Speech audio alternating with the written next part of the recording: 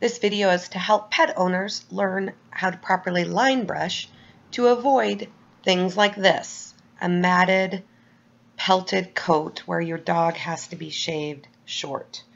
Here's some pictures, just some stills of a line brushing picture, still shot, and then here's some of our clients that have unfortunately been so matted up against that skin that they've had to go short. Another pelted coat that came off all in one piece on a smaller dog.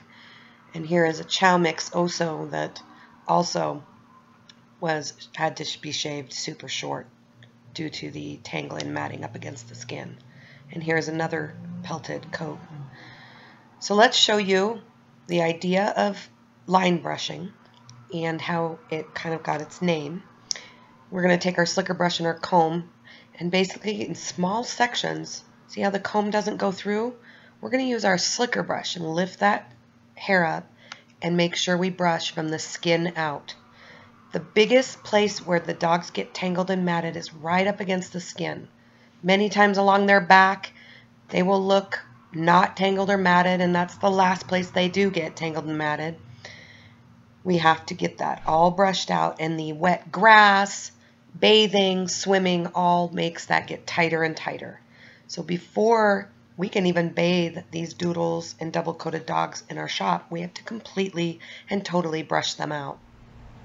Here's a little better view of the actual horizontal line here that we're trying to create. Comb won't go through, so we're going to grab our slicker brush and work on a horizontal section at a time from the skin out. Using a good quality slicker brush allows for less pressure. Be very careful around the rear hock area where you can brush burn easily. Again, we're creating that vertical line, skin out, checking with our comb, doing most of the burden of the work with a good quality slicker brush. Here's a slicker brush that we use and sell in our store, but a good strong pinned slicker, and then here's a comb with two different widths of tines on it. Also, other breeds, like a double-coated breed like this collie, you also use what's called line brushing. You lift up that fur and you work from the lowest part of the leg and you move upward. So see how we're creating that vertical line again and brushing from the skin out. Once it gets really tight up against the skin, that's where either we physically can't brush those out or the dog can't tolerate it and it's painful for them. And that's when we have to shave them short.